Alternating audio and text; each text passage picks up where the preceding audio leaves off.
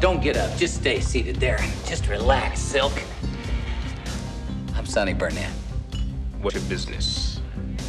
Well, you see, I represent a lot of people who are asking exactly the same thing.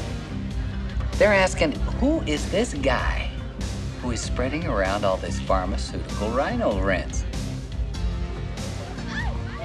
I don't know what you're talking about. No.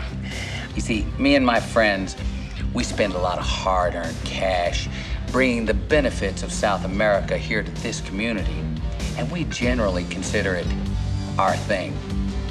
Is that a fact? So you see, I've worked out this deal, and it goes something like this. We buy in at cost for, say, 10%, and that takes care of us and the cops. Wait. Who's us? Me and my brother. Look, I don't know who you are. Like, as far as I'm concerned, you could be from Mars. But if you and the Martians want to get it on with me, then come on with me.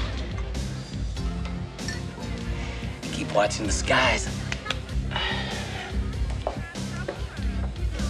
Someone wants to talk about your girl, Carla. This is not my day.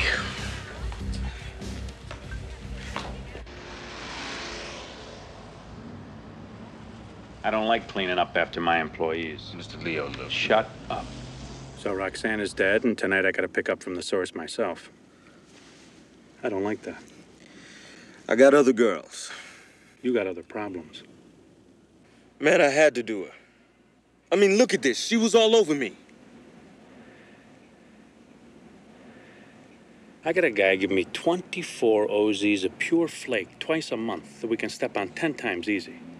And you can let a beef with some $2 hooker screw that up, I'll find another distributor. Ain't nobody can move that stuff in the streets faster than me. You know that. What I know is the last delivery she picked up is missing. I'll find it.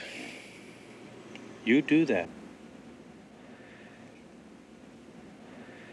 Look, bail this friend of Roxanne's, Carla, out. Maybe she knows where Roxanne put it. All right. Hey, what about this Burnett dude? You gonna take care of him too? Don't worry about what I'm gonna do. Just bail the girl and find the coke.